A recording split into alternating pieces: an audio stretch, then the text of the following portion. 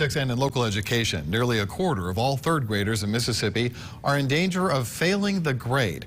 That state's Department of Education says about 1 in 4 students failed their reading test. State law requires third graders score at least a 3 out of 5 on the reading test in order to advance to the 4th grade.